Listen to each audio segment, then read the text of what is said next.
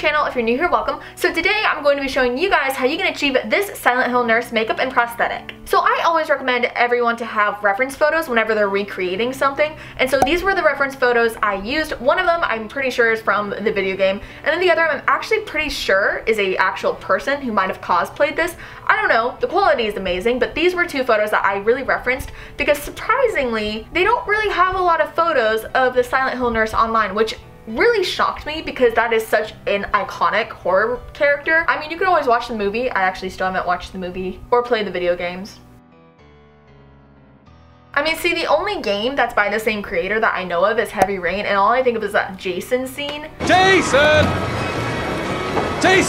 So yeah, fun fact. What's really great about this nurse is this is actually really easy to make and it's really functional. Like, when I say this in every video, you could wear it to a party, you could wear it to any event, it's whatever you want. Like, I know I say that all the time, but for real, it's really functional, it's really easy to do. I personally always recommend using a life cast if you have one, simply because I like to see how it's gonna look before I put it on my face. It just makes the paint job easier, all that fun stuff. But if you want to, you can just lay the cotton on your face. You don't have to have a life cast. This is just the way I personally like to do it because but anyways, if you guys are interested in seeing how you can achieve this Silent Hill nurse makeup look, then just keep watching.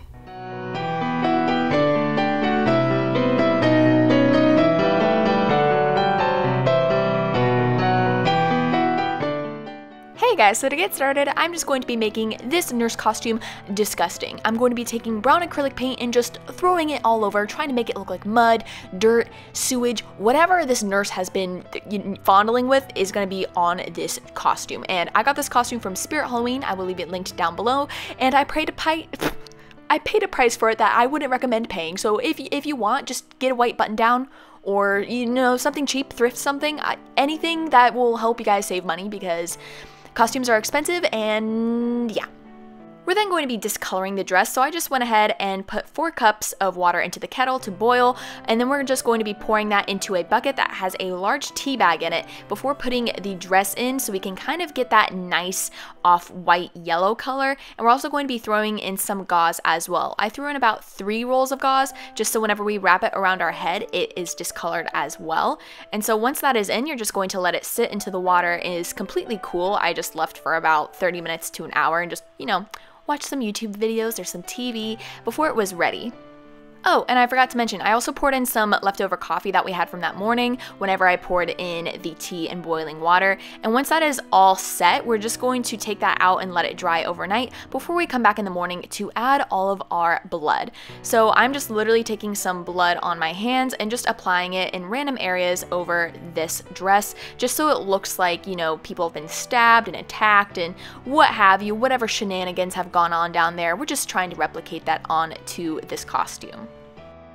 Moving on to the makeup, we're going to be making our prosthetic by first taking the petroleum jelly and applying this all over the life cast, just so the removal process will be a lot easier. I'm then going to be taking some cheap liquid latex from Walmart and some flour, mixing it together until you get a paste-like consistency, and then applying this all over the life cast. What I'm doing is you're basically creating a mask that you're going to, in turn, glue to your face with some adhesive. And what I recommend for the paste is I like to add a little bit of the liquid latex into a bowl, slowly add a little bit of flour, stir it, make sure it's all mixed together, and then add more flour if needed until you get the paste-like form. It's better to move slowly and get a nice smoother paste as opposed to adding a bunch of latex, adding too much flour, and then kind of just awkwardly going back and forth without properly mixing it, because then the product is going to be a lot chunkier, which if that's what you're going for, that's fine, but you can also create that chunky texture by just lifting your spatula off of the latex and creating that nice spiky hedgehog kind of look. But anyways, if you want to smooth it out, I'm just going to be taking a little bit of extra liquid latex onto my spatula or finger and just applying that over the prosthetic just so you can kind of help smooth it out and work it into a nice surface. Next, we're going to continue with more of the detail work of the nurse mask. So for this, I'm going to be applying a little bit of liquid latex onto the prosthetic before unrolling a piece of a cotton ball and laying that over top of the liquid latex and continuing to cover that with liquid latex just to help seal it. And you're going to continue to do this in the way that you want the nurse's gauze face to look. So I decided to apply a little bit over the eyes so I can still see, but it kind of helps, you know, cover up that empty area a little bit, I decided to add a little bit on the forehead, the other eye as well, and even brought it down onto the face.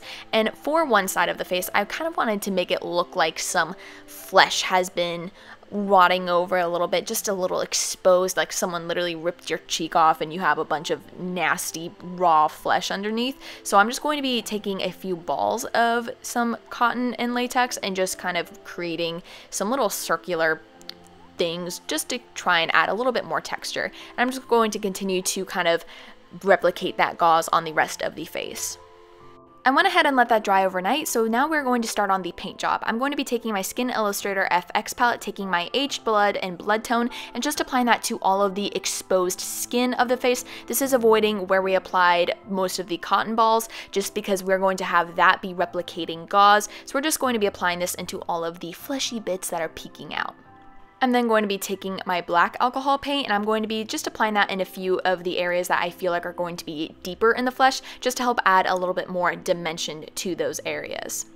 Next, I'm going to be taking my white alcohol activated paint and just applying this onto the gauze to serve as a base layer. If you want, you can probably skip this step just because an alcohol paint is supposed to be a little bit more translucent, so if you want to just skip to the next step, that is completely fine.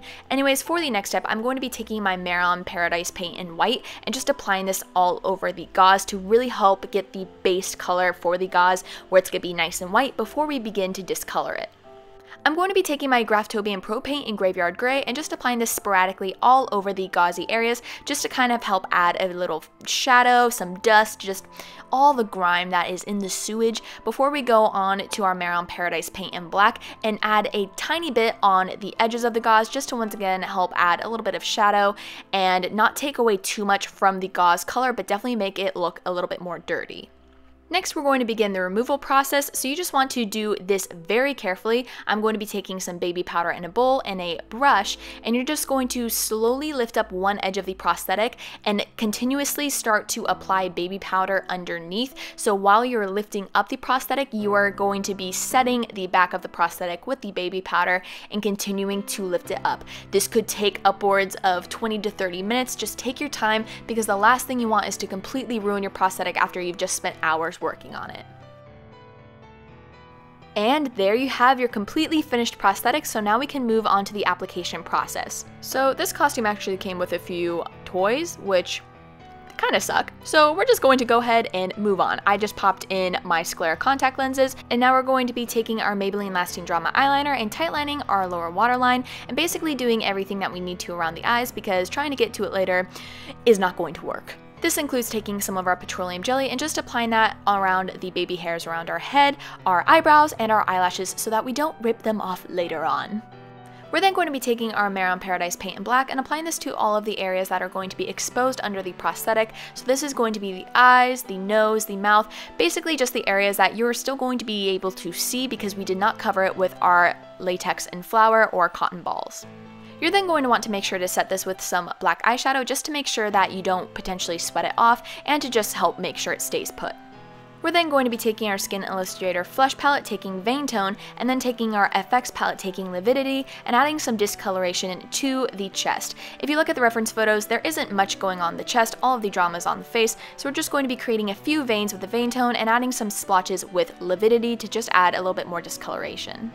We're then going to be taking our NYX Total Control Foundation and Porcelain and just taking a sponge and splotching up that area even more. I'm then taking some of my Midnight Dark Blood and just applying a little bit of this around the eyes just so we don't have to worry about this later on. Now we're going to be applying the prosthetic. You're just going to be taking some of your Ben Nye Spirit Gum, applying this onto your face, and applying some onto the prosthetic as well, waiting for it to get tacky, and then taking some of your pantyhose and just tapping on to the Spirit Gum to help kind of activate it and make it even more tacky. And then you're going to go ahead and apply the prosthetic onto your face. Hold it there for about a minute or so just to make sure that it is sturdy before you begin to move your face around underneath. I didn't worry about applying a bald cap, knowing that I'm going to be wrapping my entire head with gauze. So with that being said, it does need a little bit more support in the upper area where you would normally glue it down to a bald cap. So I'm just going to be bobby pinning those areas to my hair.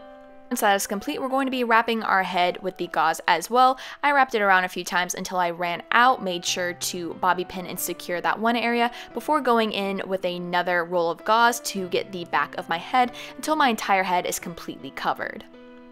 I'm then going to be taking my Madalyn Paradise paint in black and adding a little bit more discoloration to the gauze so it can kind of blend in to my prosthetic a little bit more. And we're also going to be applying that body paint around the eyes as well, just to kind of help make it look more hollow. Next, we're going to be taking our gorgeous Ben Nye Fresh scab and just applying this to the deepest areas of our wounds, or where you think that they would be, just the areas that you think you're going to have more blood coagulated, and to kind of just make it look a little bit more intense and disturbing before taking our Ben Nye Dark Blood Stage Blood and just allowing this to drip down the prosthetic. And that is the completed look. Thank you guys so much for watching. I hope you enjoyed. Leave a comment down below if you'd like to see next. Don't forget to give this video a big thumbs up if you enjoyed it, and subscribe to my channel so you can see more of my Halloween videos. I upload a new Halloween themed makeup tutorial every weekday for the month of October, and a spoopy Saturday every Saturday. So don't forget to turn on your post notifications so you can be notified of my uploads. And with all that being said, I will see you guys in the next one. Bye!